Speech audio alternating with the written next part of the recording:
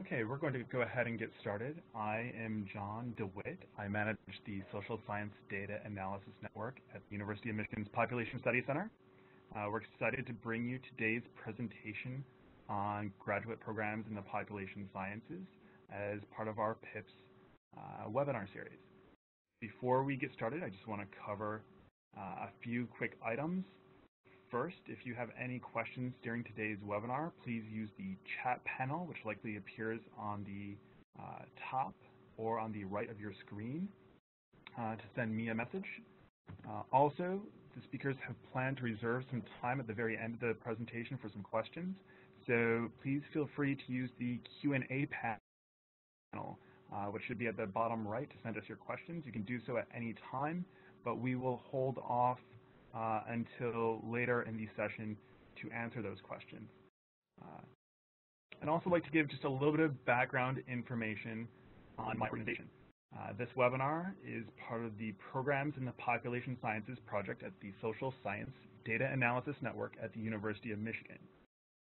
We are housed within the Population Studies Center at the University of Michigan's Institute for Social Research. You will hear a little bit more about the Population Studies Center and U of M a little bit later. But back to us. Although some of the webinars and workshops that we put on are aimed at instructors, PIPS is really a resource for both instructors and their students who, PIPS is a resource for both instructors and their students who may be interested in pursuing graduate studies or careers in the population sciences. We've highlighted various graduate programs available and information on how to apply to those programs on our PIPS website. We also post deadlines and links for the graduate programs, some of which will be discussed today, and a range of relevant internships and entry-level positions. That website is at pips.ssdan.net. And PIPS is part of a larger program called the Social Science Data Analysis Network at Michigan. We tend to just refer to it in short as SSDAN, and SSDAN was started in the mid-1990s by Director William Fry, a professor at the University of Michigan, and who is now also a senior fellow at the Brookings Institution in Washington, D.C. SSDAN aims to make data more accessible for use in education, especially at the undergraduate level. We also promote graduate studies and careers in the population sciences. That brings me to why we're so eager to host a webinar with today's panelists. As you'll see, they represent 4 stellar population centers and graduate training programs. Each has a slight variation on their program, things like how to apply. Some universities, for example, have demography departments. Other universities require prospective students to apply for studies in departments such as sociology or economics. We have 4 members of those teams, or of those centers here today. We have Professor Matthew Hall from Cornell University, the Cornell Population Center. Professor Jenna Nobles, who is from the Center for Demography and Ecology at the University of Wisconsin. Professor Paula Fomby at the University of Michigan's Population Studies Center. And Professor Wendy Manning from the Center for Family and Demographic Research at Bowling Green State University. I'd like to thank all of our excellent speakers today for taking the time to present their centers. And with that, I will turn things over to Professor Matthew Hall from Cornell. Well, hi, everyone. I'm really happy to be here to talk about the Cornell Population Program. The Cornell Population Center and population training at Cornell is probably a little younger than some of the other programs, but I think is quite unique in some important ways, and I want to kind of discuss some of those with you and kind of give an overview of the program and talk a little bit about its features. So CPC is the hub of kind of population or demographic work on campus here at Cornell. Cornell, if you're not familiar, is in upstate New York in Ithaca, and is part of Cornell University that is both kind of is a private Ivy League university, but is also one of the land-grant universities for the state of New York. So there's both a kind of a public and a private side. to Cornell, and the CPC sits on the public side and has a major kind of extension and land grant mission as part of it. Oops. So, like I said, CPC and the demography program at Cornell is the center of all demographic research here. I think what makes CPC and demography training at Cornell particularly unique is that it is truly multidisciplinary, and so we have a range of affiliates, both faculty and students, from over 20 departments, but there's really core involvement from lots of departments on campus, including a lot of collaboration and alignment in sociology and economics and development sociology, which is our kind of rural sociology department. The program has kind of developed deep strength in social demography and some strengths in formal demography, but we're particularly strong in these 4 areas that I have listed here on the slide. That is poverty and inequality, and that includes a lot of work in kind of social stratification, social class dynamics, social mobility, also a good range of work on educational attainment and educational mobility, educational inequality. We also have a large group of people that are focused on health disparities and health behaviors. There's Cornell and the program that I'm affiliated with, PAM, or Policy Analysis and Management, is home to a large number of health economists, and many of those, including John Cawley and Sean Nicholson and Don Kinkle, are all affiliated with the program. And there's another center that's focused on health behaviors and disparities that's connected to CPC. My own research is focused on immigration and issues related to kind of racial and ethnic inequality, and so this kind of falls in this third bucket that includes work by lots of people on campus on topics related to undocumented migration, on immigration enforcement, on kind of the rise of new immigration boom towns throughout the kind of the Midwest and the Great Plains, and then broader issues related to kind of what has both kind of the causes and the consequences of population diversity. And included here is a lot of focus on the kind of the causes and the consequences of residential segregation. And then we also have, perhaps we're probably best known for our strong research strength in family demography, and so we have lots of scholars that are focused on issues related to family formation, marriage and cohabitation, on relationships, and also the kind of the interaction between families and children in institutions such as the criminal justice system or schools or neighborhoods. So we have an enormous number of faculty that you can see on our webpage, cpc.cornell.edu. But I've kind of highlighted a few people that represent these strengths across the disciplines, and that are very tightly connected with CPC. And so I just want to mention a few names. The first person off the top left corner there is Kelly Musick. She's a director of the program. Chris Wildeman is a sociologist, and he's the associate director of the program. Parfait, just to the right of him, is another associate director and is the chair of the rural sociology department. And then the rest of the people are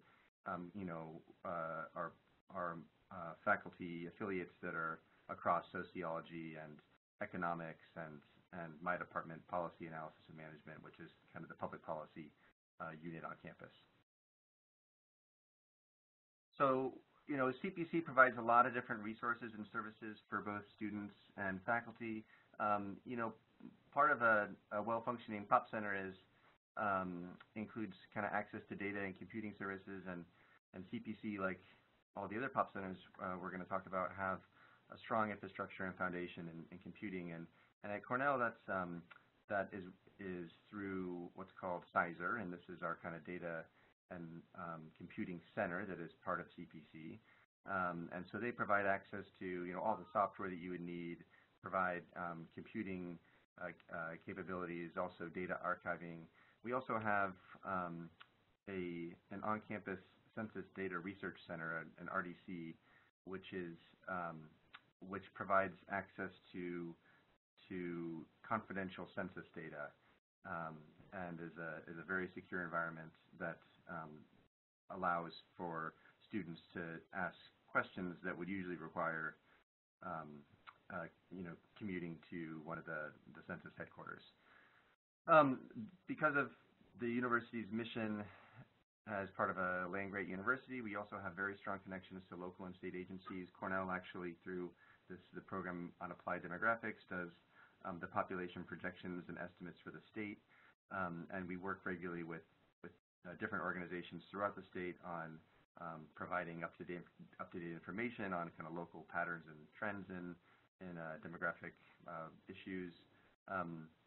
We also try to act as kind of the hub of population science for the entire upstate area, and so we host an upstate conference every year where students and faculty from Syracuse, from SUNY Albany, from Buffalo, from other campuses that are interested in population science come together and share research. As part of CPC, we also have a running seminar series where we bring in kind of world-class scholars. Professor Nobles, who you'll hear from later, was actually just out here a couple weeks ago, and you can see on the left there we have another great set of speakers coming in this coming spring. We also organize lots of major conferences on demographic issues. This conference, Criminalizing Immigrants, that's taking place next week, is actually one that I've helped co-organize, and this is something that CPC runs and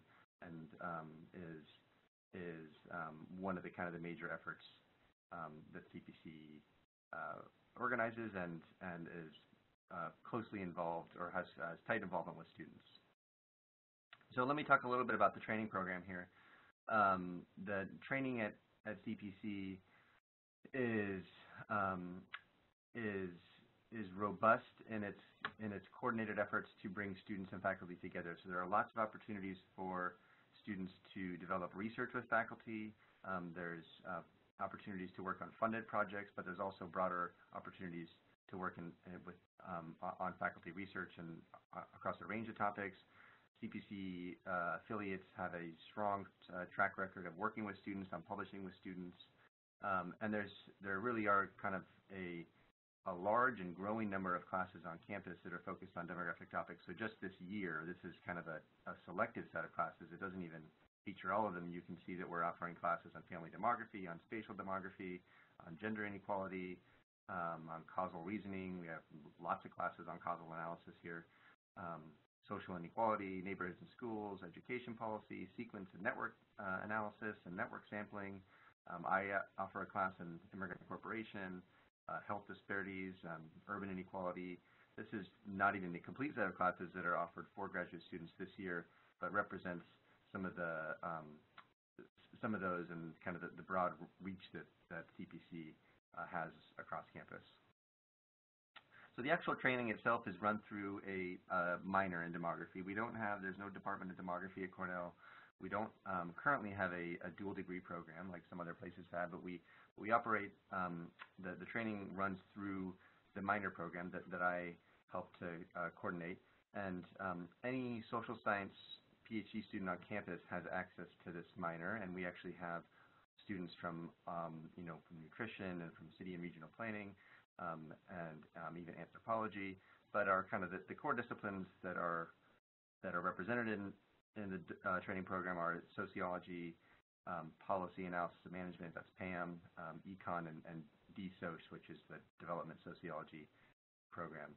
And so the way that the application process works is that when students are admitted into one of those programs, they can participate or enroll in the minor program. The program itself is centered around kind of both substance and method, and it requires a class in kind of the principles of demography that's taught every year by Dan Lichter, another class on demographic techniques by Chris Wilderman, and then I run a kind of bi-weekly pro-seminar series that focuses on professionalization and methods development, and then an elective class that can choose from a large set of those classes that we saw on our last slide.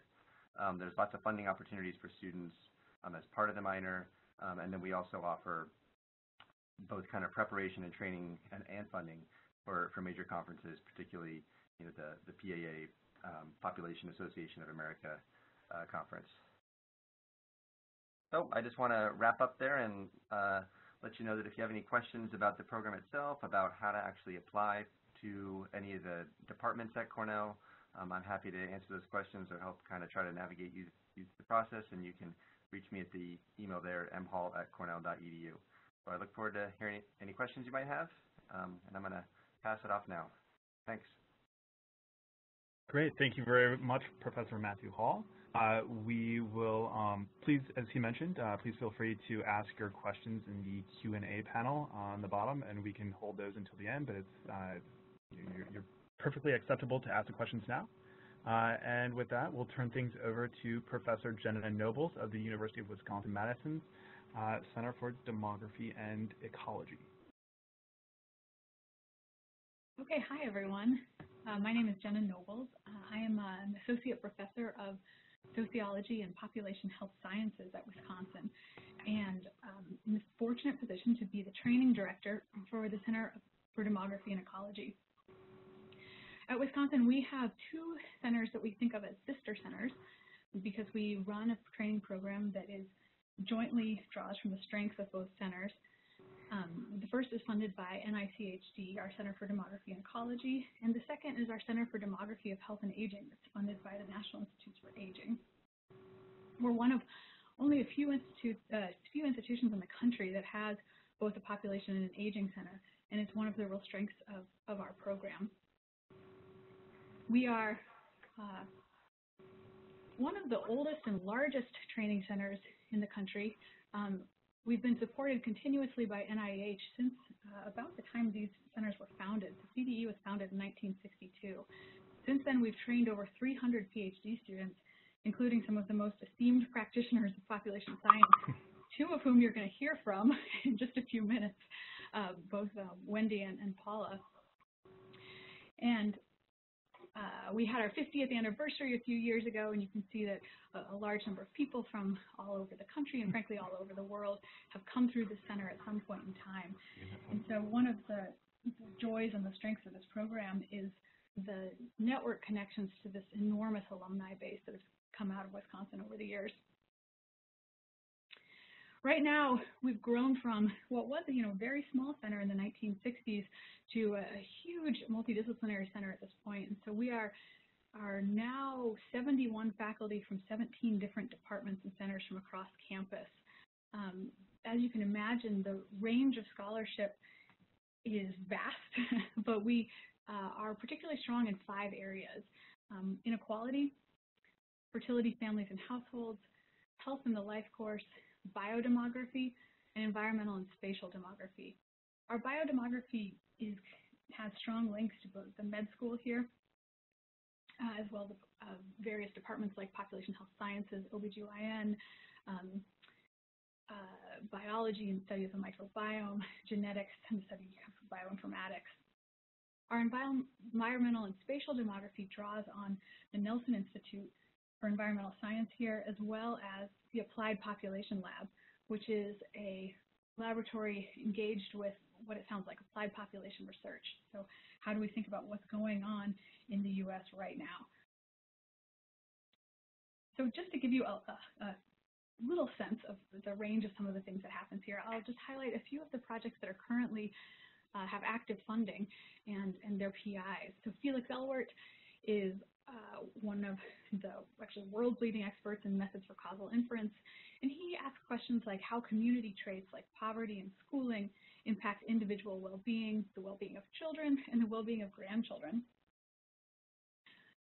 Pam Hurd is the PI of the Wisconsin Longitudinal Study, a study that has been following graduates of the high school class of 1957 for many, many, many years.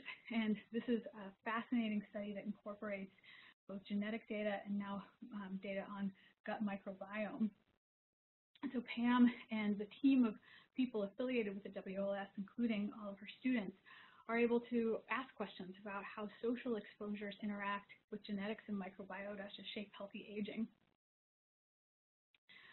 Benaba Addo asks how debt and bankruptcy drive inequality and family well-being. She studies how wealth inequality is produced over time and across generations. Catherine Curtis is the director of the Applied Population Lab, and Catherine focuses on things like how sea level rise affects migration and how families respond to natural disaster. She and her students are closely tied with scholars in the Nelson Center for Environmental Studies. Alberto Poloni has ongoing data collection efforts, including ongoing big funded grants through NIH to study how early life conditions shape human health throughout the life course. And this is something that a number of our students have become actively engaged with. And if you're interested in Latin American mortality, CDE hosts the Lambda website. Marcy Carlson, our current director, is one of the country's leading experts on how family formation and dissolution shape child development and well-being, and how fathering in the U.S. has changed over the last half century. So this is a very small slice of the scope of projects that are done here. And all of our incoming students have the opportunity to collaborate with faculty members that they're interested in working with at some point in time in the program. And most of our students actually ultimately decide to collaborate with several of the faculty during their time here, which offers the opportunity to develop a diverse set of research interests while you're at Wisconsin. So one of the strengths of the program is really the size and scope of the research that's produced. We currently have 41 PhD students from 7 disciplines. These are listed here. And entry into being a predoctoral research affiliate of the CDE or the CDHA actually is initiated by applying to a degree program. And then some people indicate in their application that they'd like to become affiliates right away. Others enter our program by attending seminars and deciding that this feels like a good intellectual home, by meeting faculty they're interested in working with and learning about resources that are offered. And so we actually have people join as our PhD students, from the day they're admitted to all the way up to the end of their degree training programs. I wanted to mention, too, that we have several joint degree programs for interested students that are run partially through our centers. So, for example, it's possible to get a PhD in sociology and an MS in population health. It's actually possible to do vice versa. We have a student graduating this year with joint degrees in political science and economics. And so it's possible to combine interests in a way that both result in not only diverse research trajectories, but also multiple sets of degrees if that's of interest.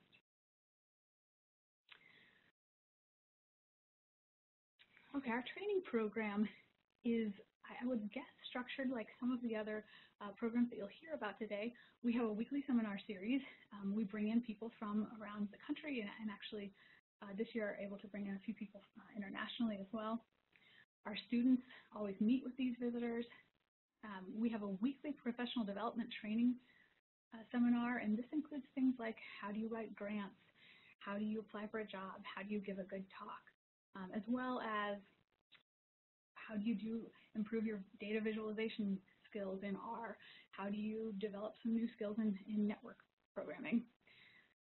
We actively encourage our students to travel and participate in conferences, and we fund support to go to the annual meetings of the Population Association of America.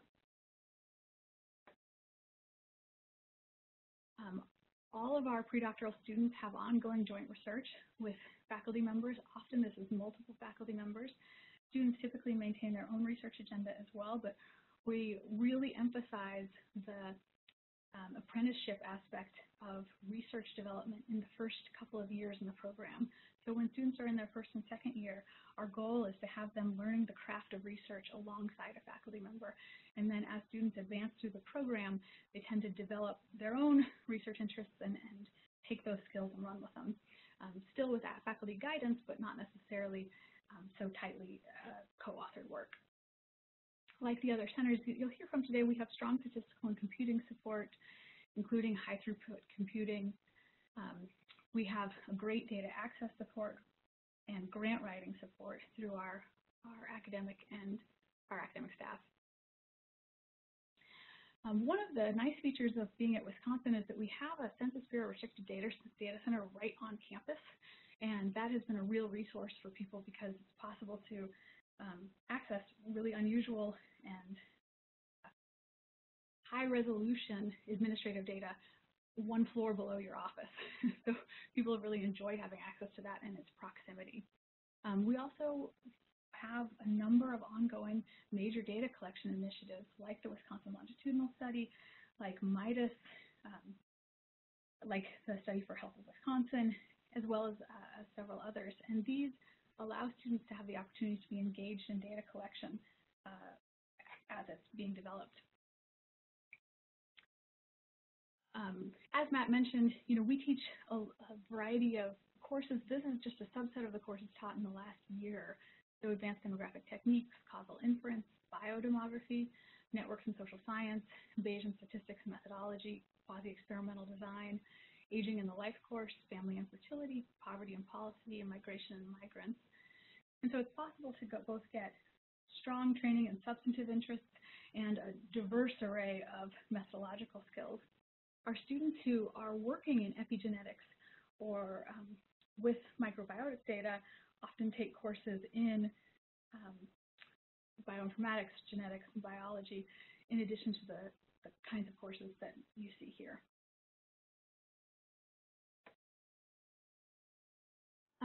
We have great success at placing our students, as is evidenced by the exemplary scholars that you get to hear from in a few minutes.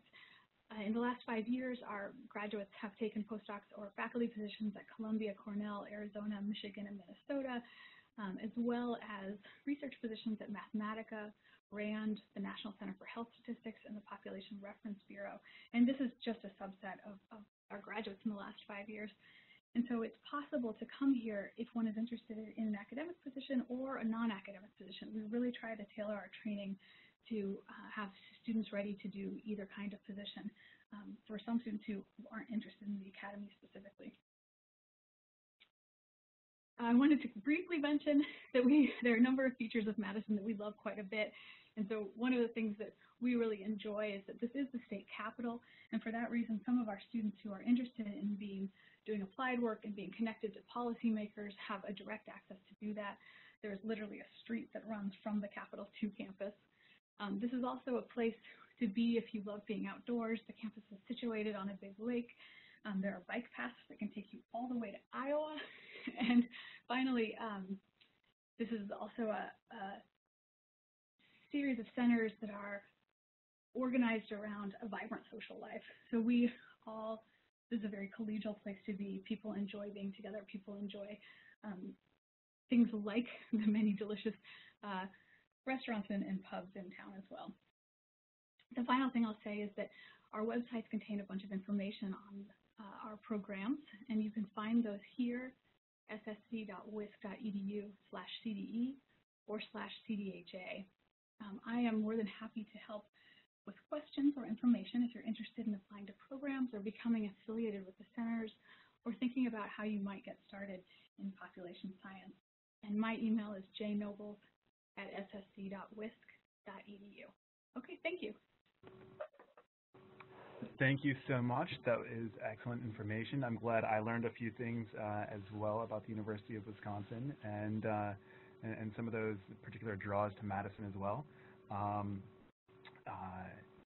So we are ready to move on to a center that I know fairly well at the University of Michigan, the Population Studies Center. So we should have Paula Fomby, who is joining us. And so as you may have noticed, the Population Studies Center is actually the home center of PIPS and the Social Science Data Analysis Network. And we have Professor Paula Fomby available to talk a little bit more about PSC. Hi, thank you, John. Thanks for the opportunity, and thanks to everyone for attending today. I'm happy to have a chance to talk about the Population Study Center here at Michigan. So the Population Studies Center is the nation's oldest active population center for research and training in population studies. It started in 1961. And it's unique in some ways that rather than being housed in an academic department or across academic departments, it's housed in the university's Institute for Social Research, which is a national leader in large-scale survey and administrative data collection and analysis. And that location, I think, has a lot to do with shaping the graduate students who are affiliated with the Pop Studies Center here. PSC includes nearly 100 faculty training affiliates spread across a variety of departments and programs on campus. So although the POP Center is located in the Institute for Social Research, our faculty are affiliated with a variety of programs, including sociology, economics, public health, anthropology. We have affiliates in the medical school, so it's really broadly interdisciplinary. And similarly to Wisconsin's model, our training program is supported by two funders in the National Institutes of Health, one focused on child health and human development, and another focused on population aging. So our training model and our faculty are well equipped to really provide training in population sciences across the life course. The training program at the Population Studies Center is rooted in several academic departments that I'll enumerate in a moment. And our goals in administering the training program are to be able to complement the really rigorous disciplinary training that you get in a home academic unit by exposing our students to broad knowledge in population studies and then endowing them with strong skills in statistical and demographic techniques so that they're eventually able to undertake their own research on a variety of population topics, going from thinking about fertility and migration, population change, composition change, changes in urbanicity, thinking of mortality. We have people working in all of these areas, and we have students actively involved in all of those areas at the moment. And we achieve the training goals through the strong faculty and student presence we have in all of the associated academic units, similarly to what Jenna was describing, a strong training apprenticeship model with our affiliated faculty. And then that's complemented by informal seminars and discussion groups, both in the Population Studies Center and in the academic units that are affiliated with the center, and then through students' own formal coursework in their academic units. And the PSC training program offers students tuition coverage, stipend, and health insurance for up to 3 years, and our students typically complement those years of coverage with research or teaching appointments in their home departments in the off years. Like Cornell and Wisconsin, we're able to provide substantial infrastructure and administrative support in addition to financial support. We offer students workspace, computing support, including a data research center through the Census Bureau that's available here. We have library and information services to help with literature searches. And we also provide a variety of other data services and support in developing IRB applications for your own independent research, whether that's secondary data analysis or you're doing your own data collection. We're also able to subsidize students' attendance at the Population Association of America's annual meeting to present research and to learn about other research happening in the field.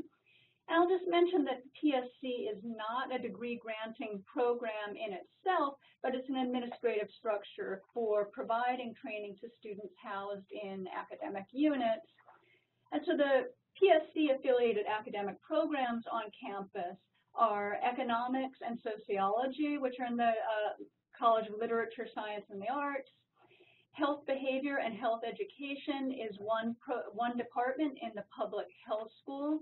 That's a bit different from the other programs that PSC is affiliated with because it primarily admits students to the PhD program who already hold a master's in public health.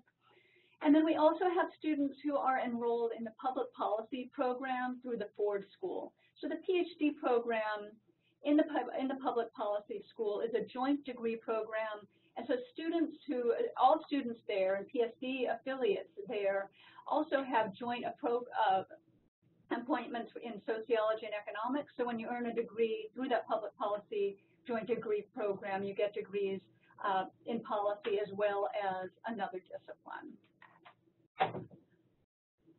So to review the training opportunities that I described, that I summarized briefly, I'd like to go into a little bit more detail about those. I mentioned that one leg of the training model is formal coursework. And so across the various departments that PSC is affiliated with, students get disciplinary specific training in quantitative methods and research methods and the theory that's strongly associated with those disciplines, whether it's sociology or economics or epidemiology. And in addition, students take training in cognate courses and electives in topical courses that may be of interest to population scholars, including coursework on immigration, race and ethnicity, health, medical care.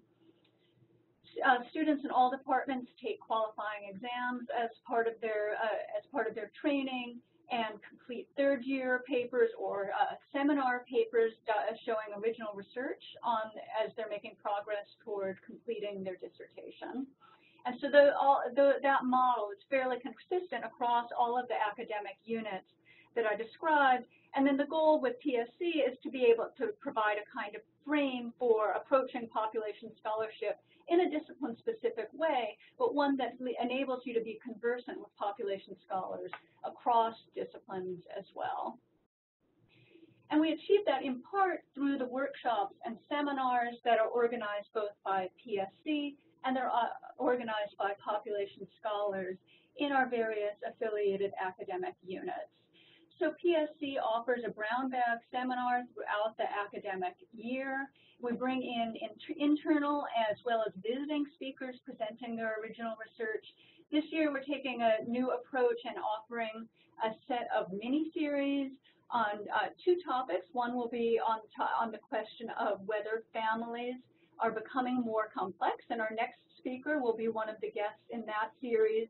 So we'll have, just as an example, we'll have 3 speakers on different weeks addressing that question. And then in the 4th week, we'll have student-led discussions about what they learned from the 3 different perspectives presented by the speakers. And students will have an opportunity to interact with the speakers both during their presentations and informally afterwards to prepare themselves to lead a sort of thoughtful, critical discussion of what they've learned from from the variety of perspectives presented to them in the preceding weeks. And then in addition, there are a variety of seminars and working groups that are housed in different academic units, but that are accessible to students across campus. So just to give you a sense of the flavor of those, sociology has a program for its graduate students on the broad topic of inequality, demography, and family. And each week, students present their works in progress in those areas of interest. Economics has a program called H2D2, which stands for Health, History, Demography, and Development. And Public Health has a series on social epidemiology and population health. And there are many, and beyond that, there are many others, and I'm happy to follow up with a list for anyone who might be interested. And then finally, our apprenticeship model provides hands-on training working with research-active faculty who are really at the forefront of population science. So our trainees work with their faculty mentors for 12 hours a week, and they move up from ramping up from learning data manipulation and data management techniques with under their mentor's guidance to eventually co-authoring or leading research manuscripts. Most apprenticeships result in 1 or more publications with trainee authors, either as co-authors or lead authors. And during their time here, most of our trainees work with 2 or more mentors, which gives them training in a variety of areas and gives a sense of the different approaches that scholars take to conducting population science. I think some of the things that are most exciting at PSC now and that make Michigan a particularly attractive place to pursue training in population science are one that I mentioned at the outset is that because PSC is housed at the Institute for Social Research, our students are exposed to ongoing and new data collection on topics in demography in the U.S. and internationally. So you're able to really work hands-on with seeing how data collection actually happens, both survey data collection and administrative data collection. So it's a really kind of foundational training that gives you a perspective on how what we know, how do we know what we know, how do data come into being. I think this is a real bonus to being at Michigan, to having this kind of proximity to on-the-ground data collection across a variety of areas of interest to population scholars, including fertility and family formation. The National Survey for Family Growth, National Survey of Family Growth is collected through Michigan. The Relationship Dynamics and Social Life study is a new study looking at young women's contraceptive and fertility behavior as they make the transition into adulthood. We have data collection on internal and international migration, particularly with the Chitwan Valley study in Nepal. The Health and Retirement Study is administered here, giving students an opportunity to learn firsthand about data collection and topics on retirement, aging, health, and mortality. And then the panel study of income dynamics is also collected here. This is a study that's been running since the late 1960s, following the descendants of the same families to look at, to get a really unique perspective at looking at intergenerational status attainment and inequality. So all of those topics can be addressed both through observing primary data collection or working with those data as secondary data sources over the course of your career here. In addition, there's a great deal of activity on campus, working with population scholars, working with data scientists, and developing the field of computational social science. So I feel like we're very much on the cutting edge of those areas.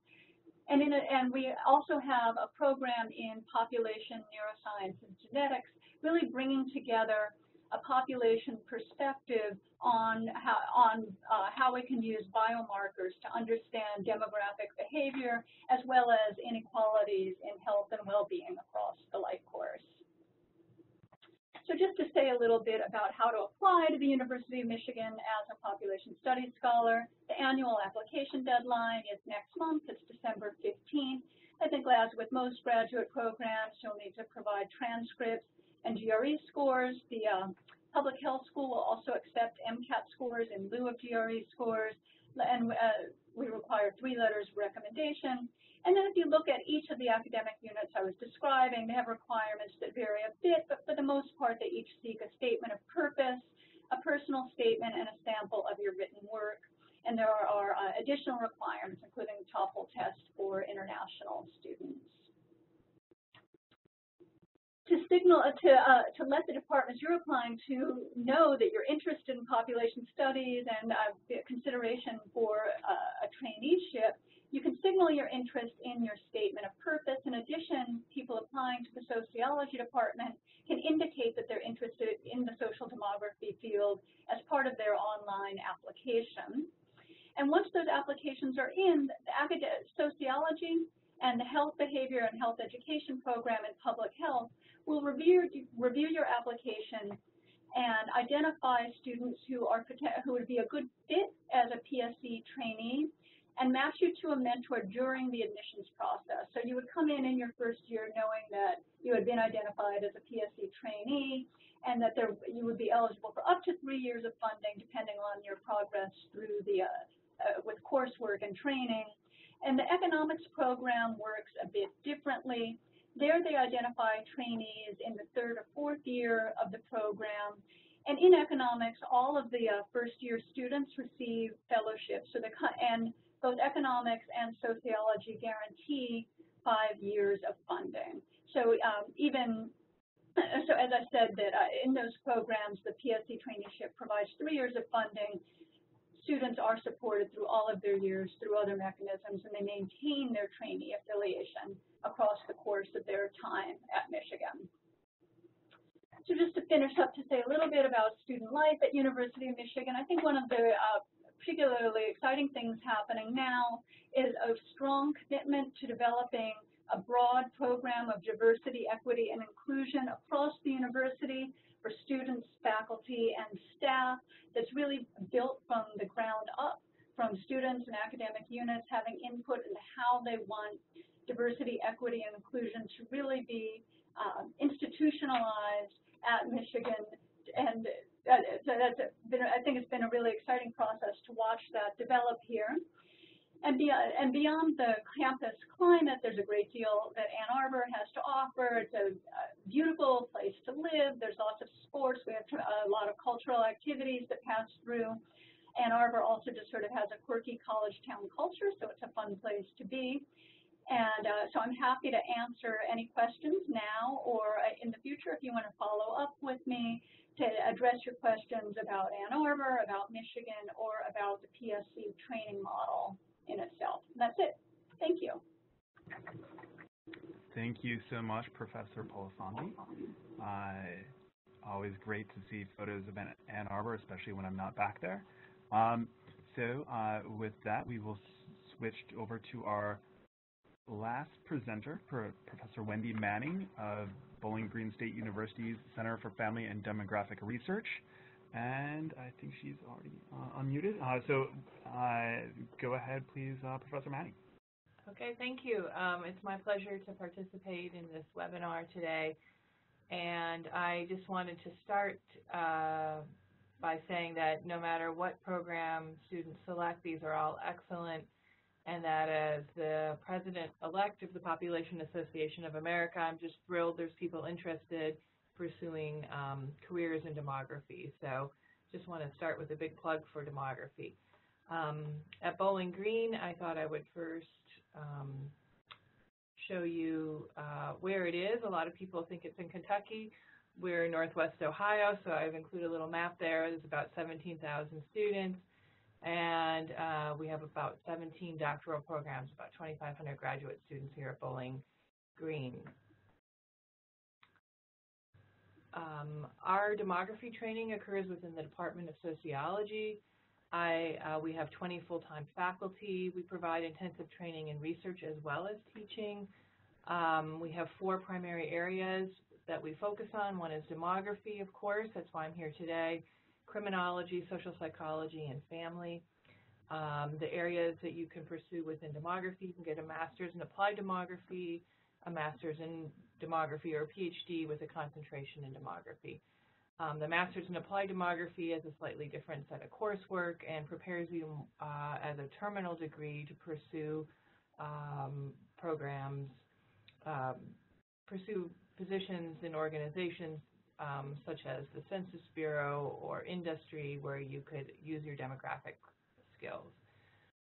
We have, let's see here, I've shown you pictures of the 6 faculty who are training specifically in demography. Of course, as our department is quite interdisciplinary students, the benefit is you get training across these areas, which I think is really important to get a broad and not just a narrow perspective.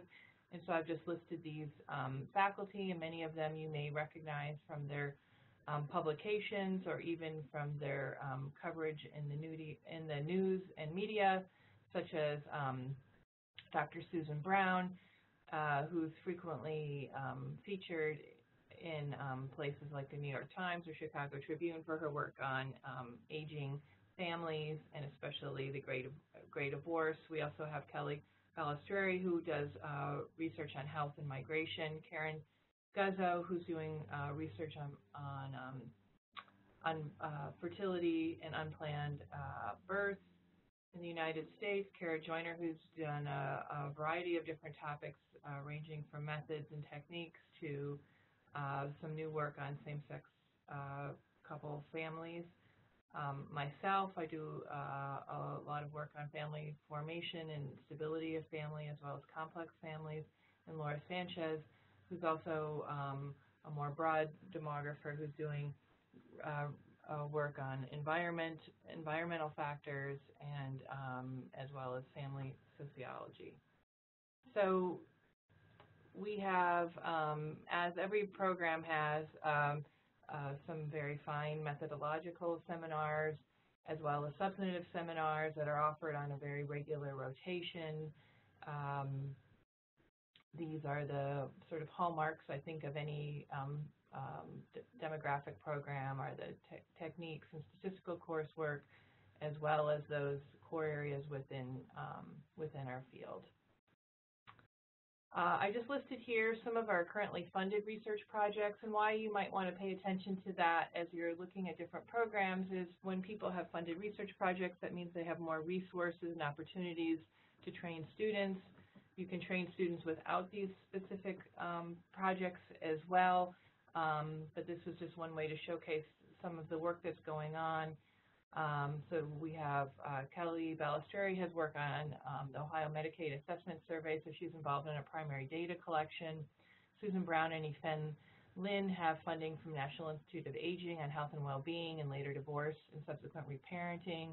I'm on a project with Peggy Giordano and Monica Longmore where we're following up adolescents from Toledo into starting to be their 30s, and we're focusing specifically on questions about parental incarceration and intimate partner violence.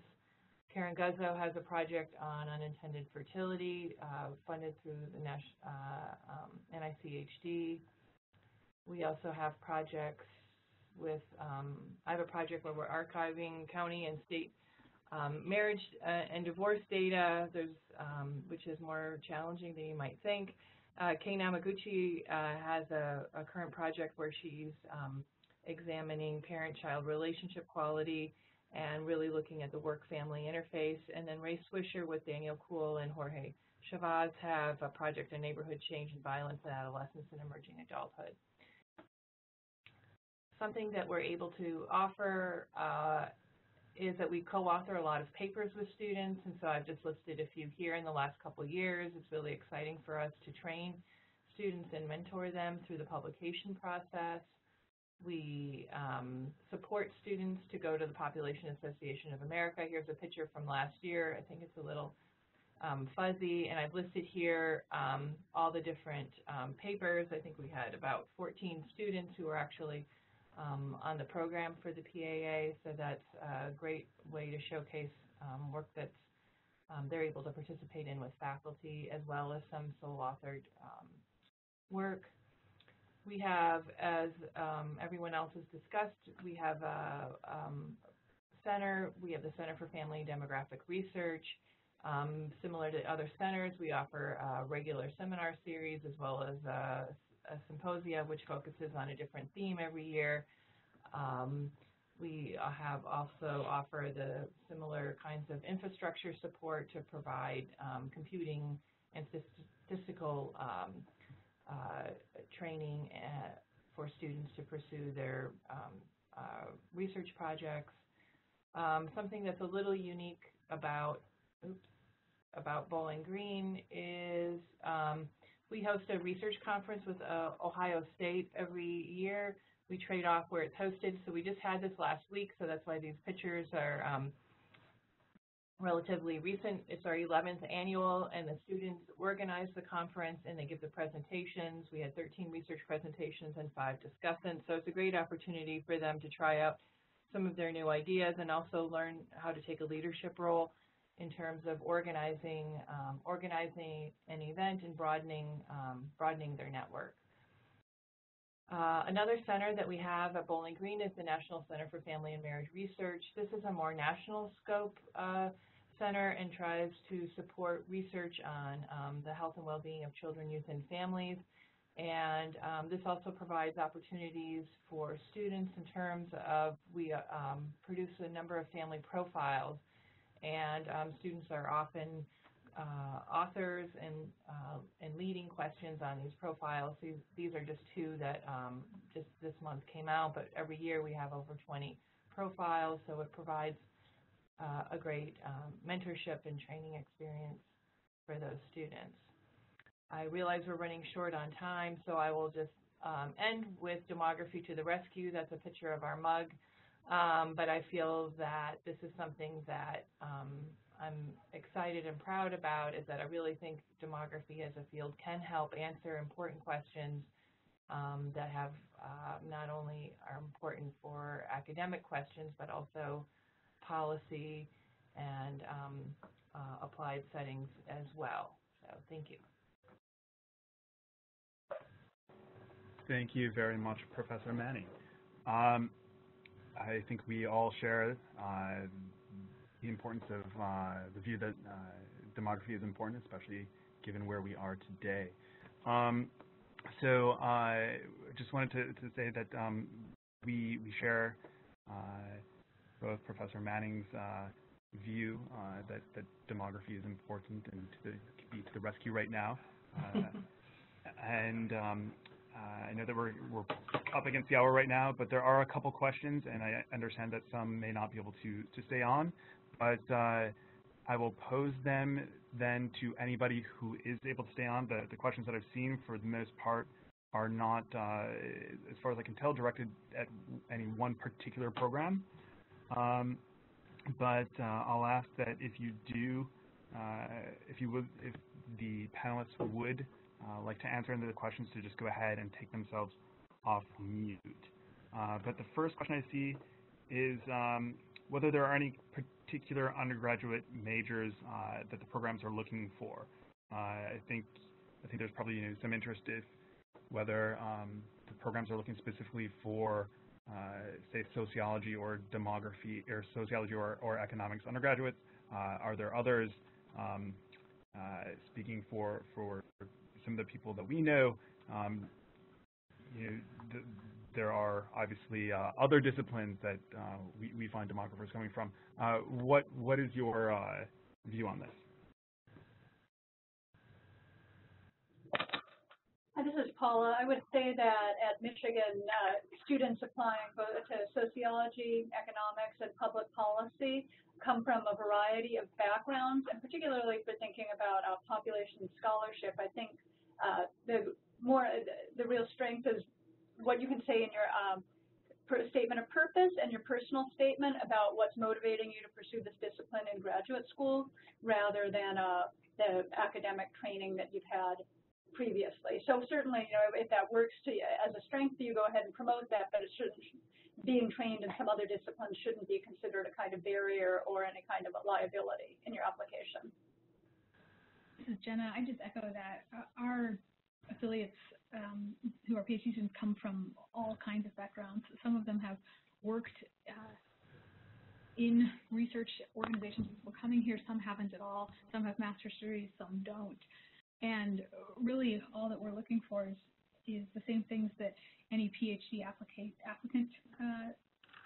process is looking for, just strong writing skills, strong thinking skills. Great. As long as nobody else would like to jump in, feel free to interrupt otherwise. But we had another question that actually asked about flexibility in some of these graduate programs. There was a question about what is the flexibility for those looking at potentially starting families, or who might be at a slightly different place than somebody coming directly out of undergrad. This is Jenna again. We have a number of our students actually have children while they are in the program, and that's eased somewhat by we have subsidized, the University of Wisconsin has subsidized childcare on campus that people can get access to. We provide funding support for our students for 5 years, and usually there's some flexibility to find a 6th or 7th year if needed to support students who need to take leave for having children or really any kind of caregiving responsibility. This is Wendy, and I would agree with what Jenna said, is that I think most programs have students who are having children during graduate school, and it doesn't seem to, there remains lots of ways that people can be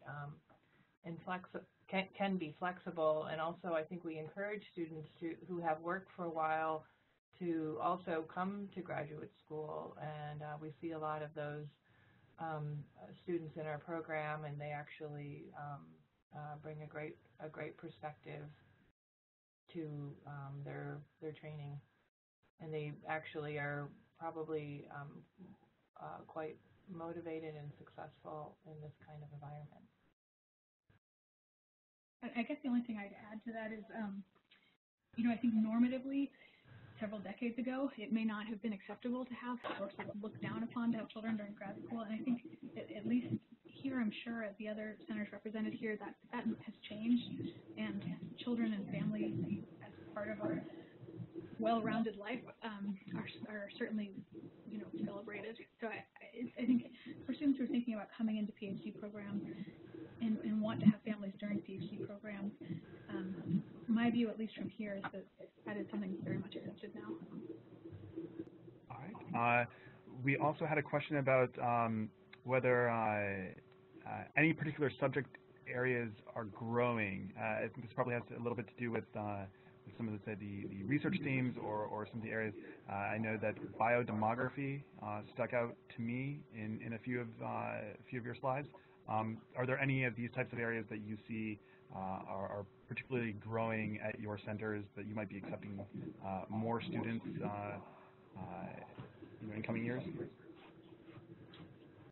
This is Paula. So yeah, I would echo that I think biodemography is an area of emphasis at Michigan, and so this is both looking at gene-environment interactions as well as epigenetics, which is a question about how the environment influences the expression of genes over the life course, and potentially contributes to health inequalities by social class or race, ethnicity. So I think that's an area that NIH is particularly interested in seeing more research coming out of. In addition, I think aging continues to be an area of emphasis in training. So the aspects of aging, including labor retirement or remaining in the labor force for a longer period, looking also at health decline over the life course. There's increasing funding support for research on Alzheimer's and social disparities in Alzheimer's onset and experience with Alzheimer's. So those are just some of the areas I've seen a lot of growth in recently. This is Matt Hall, and I just want to again echo kind of the growing interest in biodemography, and some of that's happening here at Cornell as well. Computational demography or computational sociology is also kind of an area of focus here that's trying to bring together perspectives from kind of network analysis and network science into demographic approaches to kind of to either doing data mining or trying to detect patterns that are otherwise difficult to assess. So that's another area of kind of emphasis that Cornell is embarking on. I can say, in terms of the Population Association of America, that the greatest increase in submissions to the conference was actually in aging. So I thought that was a new development that hadn't been occurring in the past. And the largest section, the largest topic area that received papers was in health demography, as well as issues related to reproduction and fertility. I see that we also have a couple questions that kind of relate specifically to Africa, and there are kind of two parts to this. One is what are the options for students who may have earned a master's degree in population studies from a university in Africa who are interested in pursuing a PhD at one of your programs.